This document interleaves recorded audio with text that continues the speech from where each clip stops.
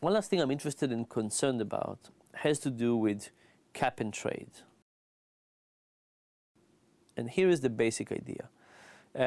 It turns out that we live in these two worlds, that one of them is based on social norm and one of them is based on financial norm.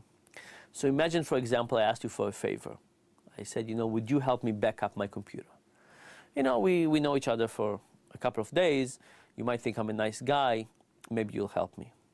How about if I offer you $3? Would you say to yourself, gee, I get to help Dan, plus I get $3?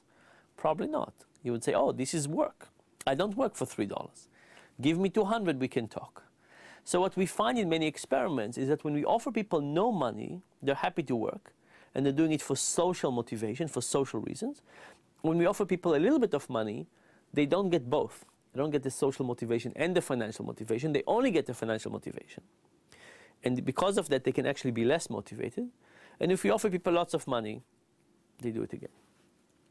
Now the question is, how should we get people to be motivated to care about the environment? And specifically, what happens if we start charging people a tax for carbon, or if we make the electricity more expensive?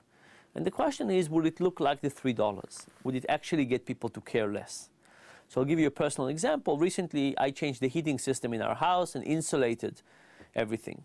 It cost me an amount that in no way will I ever be able to return financially when I sell the house. There's no way it was financially efficient thing to do. I did it because it was part of my image of what a good person who cares about the environment does. Now, if I had a carbon tax, I don't think I would feel the need to be good. I would say, I did my share. There's a tax, I did it, now pollution is perfectly fine. So I think that when we charge carbon tax, if it will be very expensive, people will change their behavior. But if we charge a little bit, I'm afraid it will actually backfire. Right? So if, for example, they double my electricity bill next month, I couldn't care less.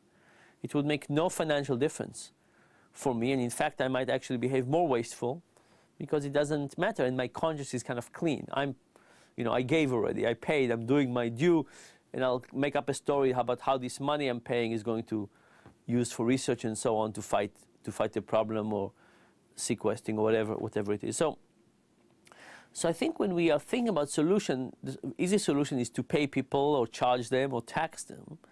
But I suspect that in many cases taxes can actually be counterproductive because they're going to substitute this internal social motivation that we have, which is basically kind of how much we care about other people.